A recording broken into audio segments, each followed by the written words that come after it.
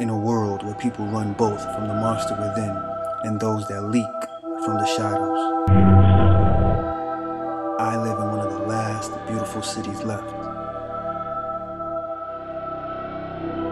A place where people live to be reborn from a past of stifling self-hate. A place where people escape into a new self. It's just me doing the dirt of the most powerful company in the world,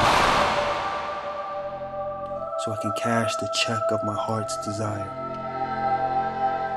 And on my journey, I travel with deadly companions. On this perilous highway of fate, trying to reach my destiny's destination.